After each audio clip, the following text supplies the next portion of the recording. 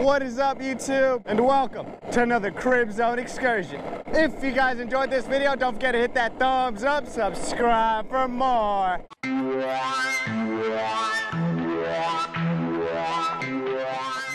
And in this one, I'm gonna be going over everything you guys need to know on how to teach your dog to skateboard with you. All the things you need, all the commands you need. This is crazy, guys. I feel like we're the originators of this skateboarding lifestyle. And if I could bring more people into this, that's freaking amazing. The more people I see skateboarding with their dog, shouts out all my skateboarding community. It's always awesome seeing people exercising their dogs. Since we found a lazy way to do it, it just makes it even easier to exercise your dog. If your dog doesn't enjoy pulling you, it's probably because your dog is out of shape. Start off slow. Rome wasn't built overnight. Exercise your dog, get him in shape. Eventually he'll have enough strength and endurance to pull you. I'm gonna be going over on exactly everything you guys need to know when you're skating with your dog, as well as some tips for you guys and the dangers of it.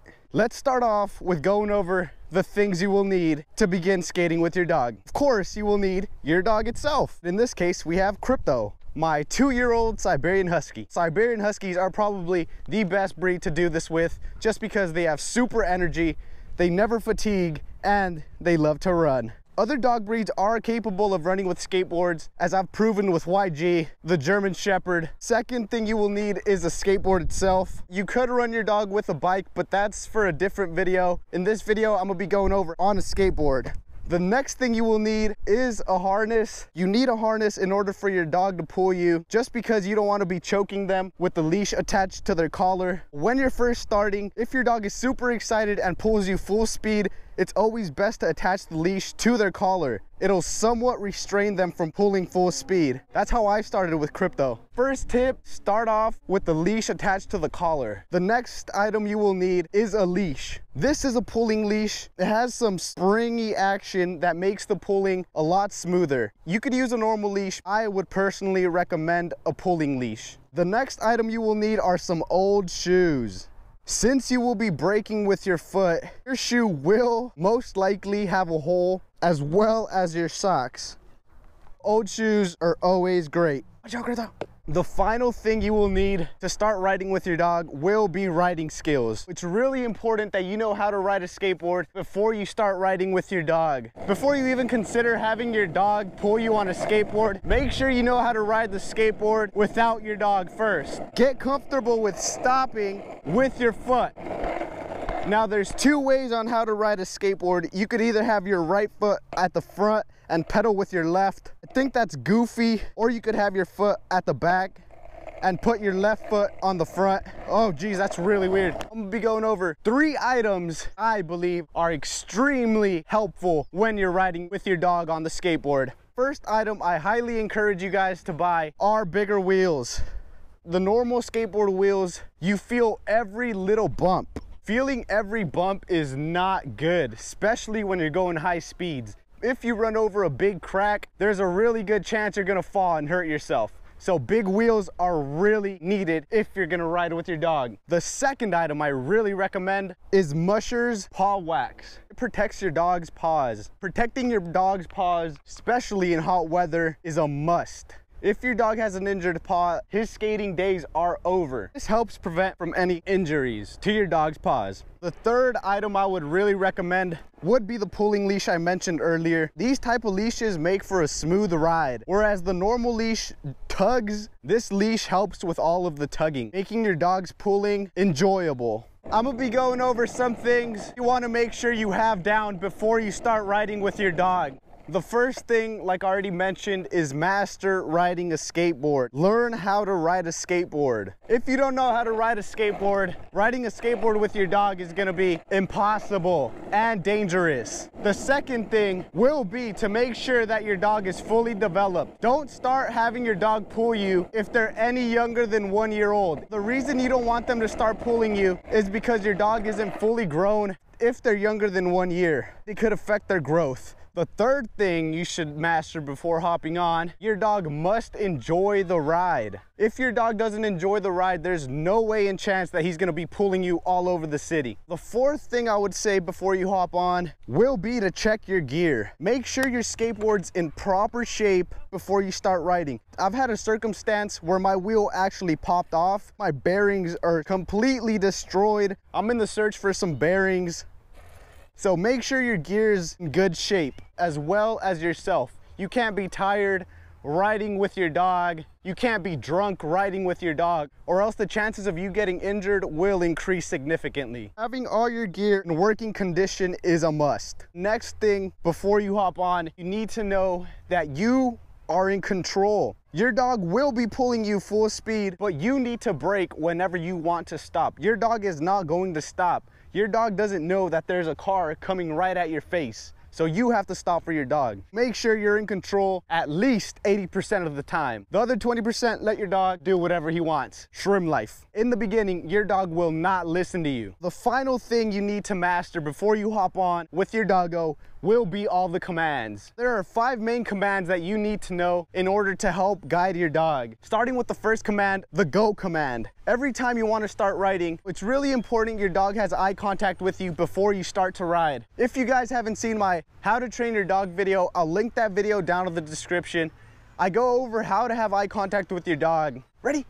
Good. Ask your dog if he's ready. Once he looks at you, tell him the second command, which will be go. It's important your dog has eye contact with you so he won't burst out running when there's a car coming past the street. Third command you need to teach your dog will be wait. You need to synchronize the commands with actions. Every time you say wait, you need to put your foot down and stop.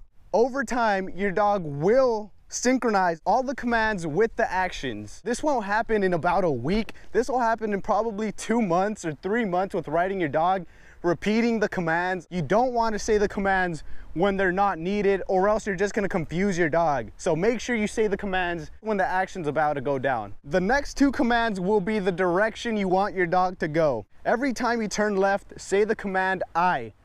Every time you turn right, say the command G. It's really important you don't overwhelm your dog with commands.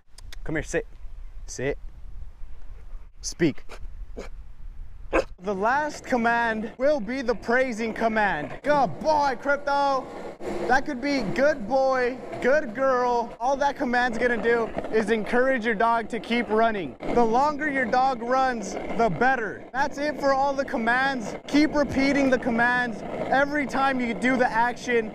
Go back in the video and watch that part as many times as you need. Hit the VTech, Crypto. Some things to look out for if you are planning to do this. Your worst enemy will be uneven pavement. Cracks on the pavement are really bad for a skateboard. These wheels do really help.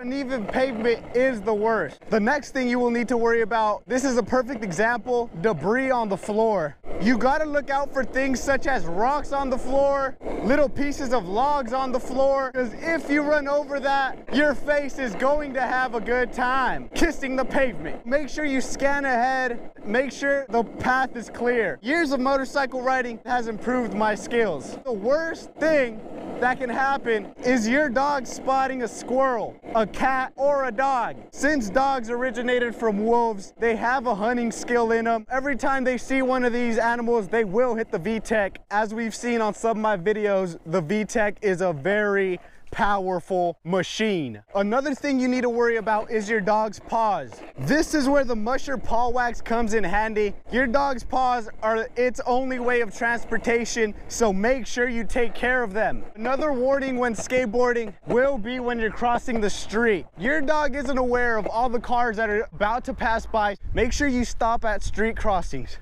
I don't really stop just because it stops my momentum. Since you guys are just starting, it's really important you guys stop at street crossings. Overheating. You should try to avoid skateboarding with your dog at extremely high temperatures. If you are planning to exercise them, make sure you have some water.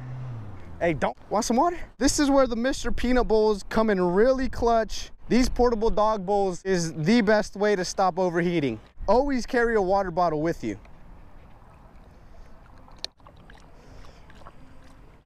Drink slow, dog, drink slow. Good boy. Oh, you fucking.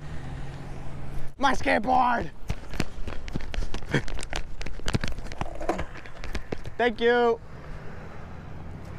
Oh, she cute. Cross the street, dog. That's pretty much all the tips I have for you guys. If you guys have any tips for me, throw them down in the comments. Oh my God. That's what I'm talking about with squirrels. Squirrels are dangerous creatures. I know they're squirrels, dog. I know they're squirrels. I'll throw the links of all the helpful items down in the description just to make it easier for you guys. I want to wish you guys the best of luck and a safe ride. I am not responsible if you guys get injured. Ride at your own risk. That's gonna go ahead and wrap up this video, guys. Like always, if you guys enjoyed this video, don't forget to hit that thumbs up, subscribe for more. Peace.